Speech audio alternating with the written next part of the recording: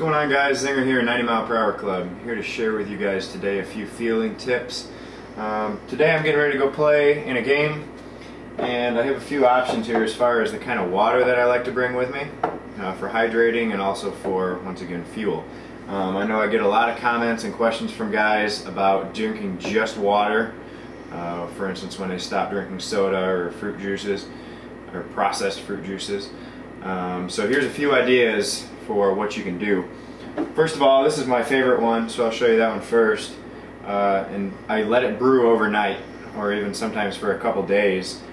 These are goji berries.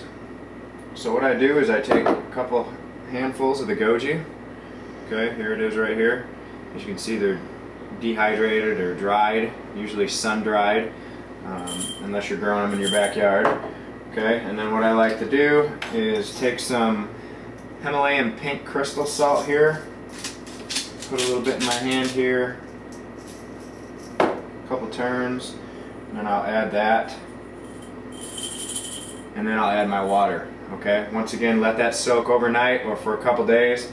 You have some excellent fuel right here. Okay, now when you're drinking it, you also want to eat the berries. Okay, so give it a shake, give it a whirl. Goji Water. Okay, next we have the honey water. Okay, excellent fuel source here as well. Do the same thing with the sea salt.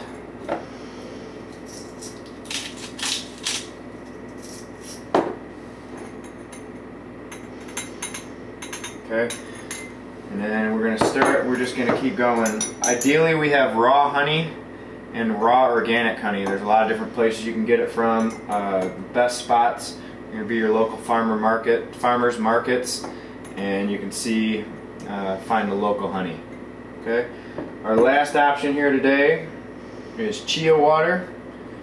Okay, the chia seeds, excellent fuel source. Again, you can see I kind of stirred up, looks kind of neat here. Same thing, we're going to add a good pinch of sea salt here. A little more than a pinch, but add the sea salt. And now we're going to do a similar thing that we did with the goji. We're going to let it sit for a while, but you know, you can leave this sit for 20 minutes and it'll be good to go.